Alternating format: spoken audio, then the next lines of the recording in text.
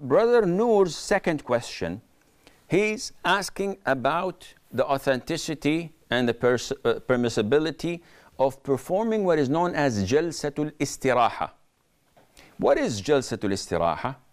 It is backed by the hadith of Malik ibn al-Huwayrith, which was reported in Sahih al-Bukhari. And this gives it the highest degree of authenticity.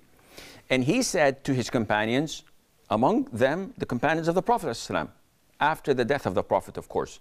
He said, shall I perform to you the Prophet's prayer, sallallahu alaihi wasallam, as he used to pray it?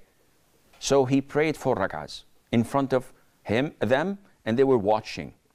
After he finished the first rak'ah, and he offered 2 prostrations for the first rak'ah, before standing up for a second rak'ah, and also he did the same thing before standing up for the 4th rak'ah. So he performed this Jalsatul Istiraha, which is a short pause, the duration of 2 to 3 seconds. After you raise your head from the second prostration, from the first or the 3rd rak'ah, you do not stand up immediately, but rather have this short pause, and then you stand up to the 2nd or to the 4th rak'ah. And after he concluded the prayer, none of his companions or the companions of the Prophet ﷺ objected by saying, no, this is something that the Prophet did not do. So from this hadith, Imam Shafi'i and the Shafi'i school stated that this is highly recommended because it is a description of the Prophet's prayer sallallahu alaihi wasallam, and no companion opposed it or rejected it.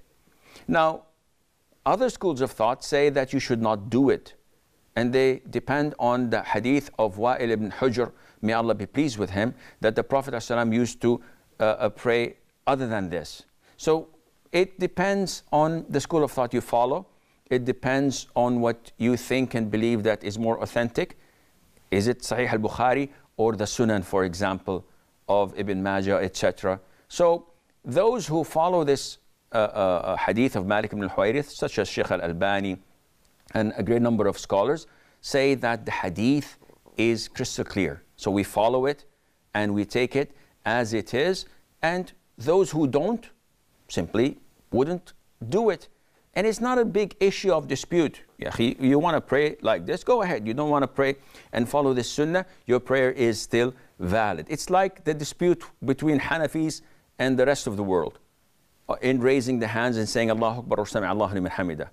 They make an issue out of it, and there's no issue. If you want to follow this sunnah, alhamdulillah. If you don't believe it's a sunnah, don't do it, akhi. Your prayer is still valid, inshallah. We have